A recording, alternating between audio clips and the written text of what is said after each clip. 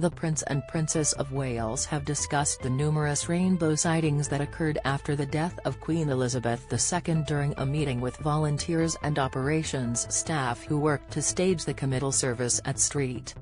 George's Chapel in Windsor. The royal couple visited the Windsor Guildhall on Thursday as part of a number of trips undertaken by members of the royal family to meet with groups who contributed to the day of the Queen's state funeral on Monday. This special visit, as well as those undertaken by Princess Anne and Prince Edward with his wife Sophie, Countess of Wessex, took place with the permission of King Charles III as the royal family remain in mourning until 7 days after the state funeral. Speaking about the Queen's death on September 8 at Balmoral Castle, William told a group of volunteers, per the Daily Telegraph, he was shocked to see how many rainbows had appeared afterwards. In Scotland, how many rainbows turned up?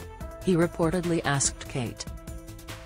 You hardly ever see rainbows up there, but there were 5. To this, the princess responded that Her Majesty was looking down on us. A number of rainbows were also spotted at other royal residences after news of the Queen's death was broken, including Buckingham Palace and Windsor Castle.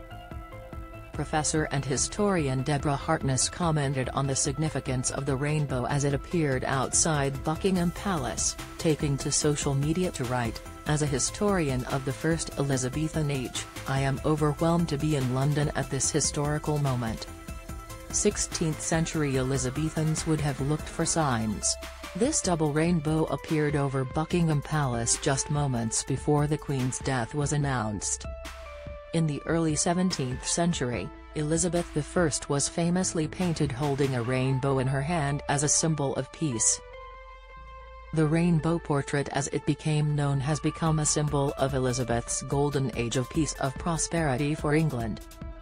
In the Christian faith, the rainbow is a symbol of peace and a promise of better times to come. In the Old Testament, God sent a rainbow after the Great Flood to signify to Noah the end of the period of disaster. Broadcaster Helena Wilkinson, who was reporting from Windsor Castle when news of the Queen's death was announced, also took to social media to post about a rainbow sighting. At Windsor Castle, the Queen's much-loved home, a rainbow has just appeared and the flag has been lowered, she wrote on Twitter. Numerous rainbow sightings occurred throughout the days between the Queen's death and the state funeral on Monday, September 19. On the evening before the funeral service at Westminster Abbey, a large rainbow was spotted above Westminster, which was widely reported on by the news teams that had assembled to cover the service the following day. Joe Porter posted a photograph of the scene on social media with the caption, "The most incredible rainbow over the Palace of Westminster on the eve of Her late Majesty Queen Elizabeth II's funeral." In the latter decades of her reign, Elizabeth II earned the nickname the Rainbow Queen for her array of brightly block-colored outfits which she wore to official occasions to help her be easily spotted in a crowd. Rainbows were not the only subject of conversation of the Prince and Princess of Wales during their efforts to thank the members of staff who had helped marshal crowds and organize car parks and security during the Windsor elements of the funeral day.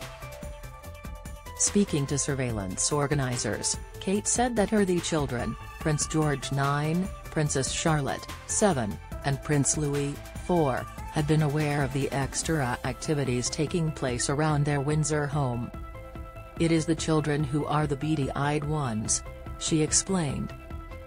"They were saying, 'I've just seen a drone, and why's there so many car parks popping up, they notice so much.'"